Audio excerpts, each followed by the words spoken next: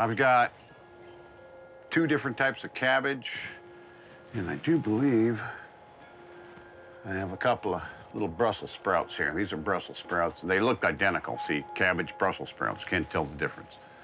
That's why I have the labels still in them with their seeds.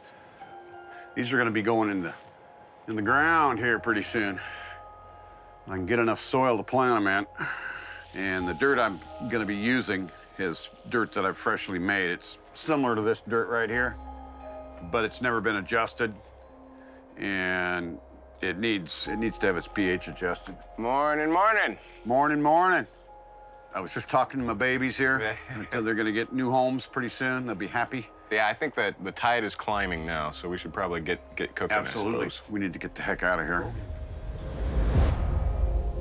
Matt's my oldest son, and he's back in country now for the summer. So we're gonna take a little joyride down the coast to a little rock pile. It's about 15 miles south of here.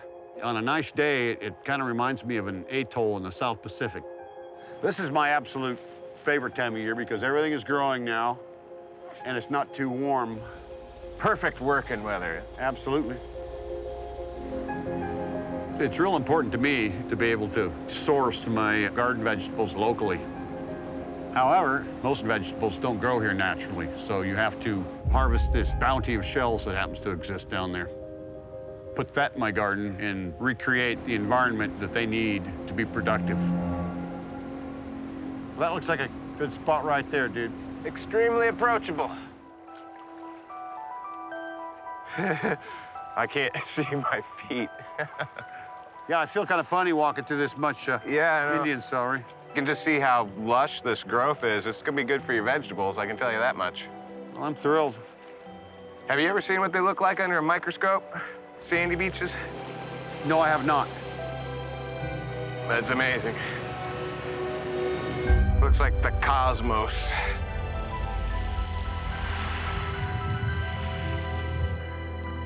These things seem thicker than the standard butter clam shells that I'm used to digging. So I'll bet you these are just really old, back from prehistoric times. You know, I never did the paleontology thing. Well, I had a little epiphany one night when I was laying in bed, just thinking about, the upcoming gardening season. And a little bell went off in my brain, and ding, ding.